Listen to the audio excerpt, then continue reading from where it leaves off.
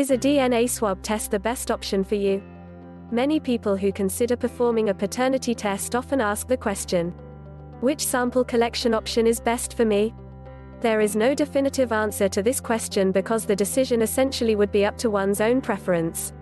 There are some people who believe blood is more accurate because using blood specimens was the first method used to perform a DNA test.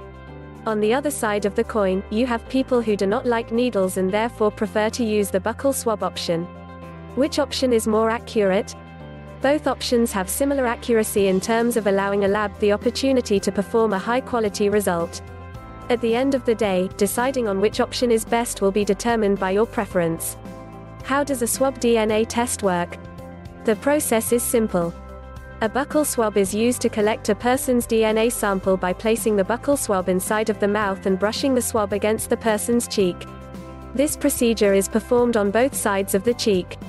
Once all parties that are involved with the DNA test have their samples collected, the samples are mailed to the laboratory to be processed and analyzed. Upon the completion of your DNA test, the client will be notified and given a status update.